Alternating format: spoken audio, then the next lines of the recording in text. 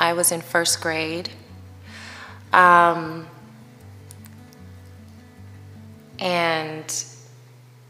it's so funny, I've only told this story to like a couple of people. Why am I getting emotional? Okay, so in first grade, I'm the same person that I am right now, just a little smaller. And there was this white kid on the playground. He was in my class. You know how you would go to different classes throughout the day. So you may have, you know, your science class over here, and then you may have, you know, whatever classes over here. But in PE, you would all come together and go outside.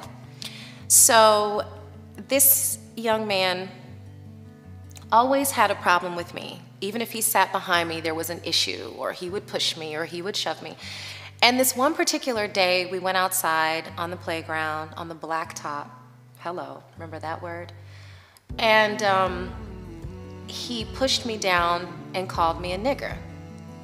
And it was the first time that I'd actually heard the word, so I don't know why the word, it's like I knew that it meant something derogatory without anyone ever saying it to me before. But it hurt my feelings so much. And I remember just from the soles of my feet coming all the way up to my eyes, I was enraged. I'd never been that mad before because I was pretty much a happy-go-lucky kid, but I was incensed with rage. And I went over and I picked up that red and white jump rope. Remember those, the thick ones? And I slapped him across the face with it. I did. And it was I think it was the first time that I'd ever been so mad as to raise my hand to somebody, you know? And I also remember him going to the principal and creating this story of how I'd, you know, taunted him and followed him around. And that made me even more mad because I was like, wow. And the idea of you flipping it on me to make me seem like, you know, the bad person. So, of course, back then, you know, principals were allowed to give you spankings. So my principal, a white older lady in her 70s, sat us down and basically said, you know, it's really improper for you to hit somebody. That's like, we don't do that here. And I remember saying, but what about what he said? And she was like, but those are words. Those are words. You don't put your hands on somebody. And I was like, oh my God, I guess that's true. So I went home and, well, actually the principal called my mom and I was so nervous. I remember thinking my mother is going to kill me because of course she's raised me to be loving, understanding, giving, all these things, and rational.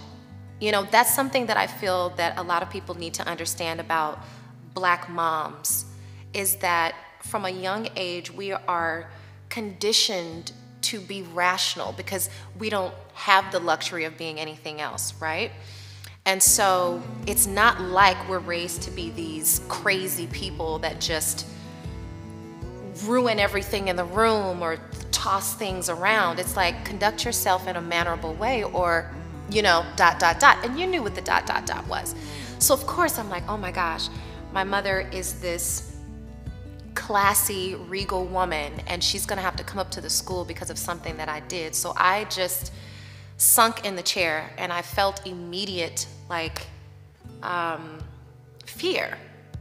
And it wasn't for the principal and it wasn't for that young man, it was for the fact that my mom is about to probably cuss me out in front of these people. So I remember her walking in and she said, well, what happened? I know my child didn't do ... And the principal said, well, she put her hands on someone today. And my mom said, well, why? Why would you do that? And I told her the story. And she said, can I talk to my child for a second? And the principal's like, yes, so, you know, of course. It's because the principal's thinking, we're in this together. And my mom takes me to the side and she said, I'm just gonna need you to follow my lead right now, okay? Just follow my lead. And I said, okay. So we go back in and my mom goes, you cannot do this. You cannot put your hands on anybody else.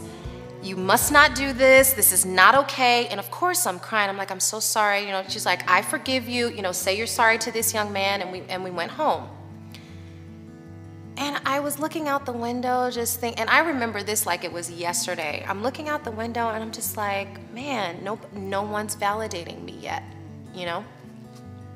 We get home, we sit down for dinner, and my mom goes, I'm really proud of you. I'm really proud of what you did. And I was like, really? And she goes, yeah. She said, I asked you to follow my lead because in that instance, there's nothing I could say or that you could say that was gonna make that right. There was not enough people in the room that have ever been through that would understand that. And I know that you're young now and you don't understand what I mean, but this is gonna be your first lesson in racism.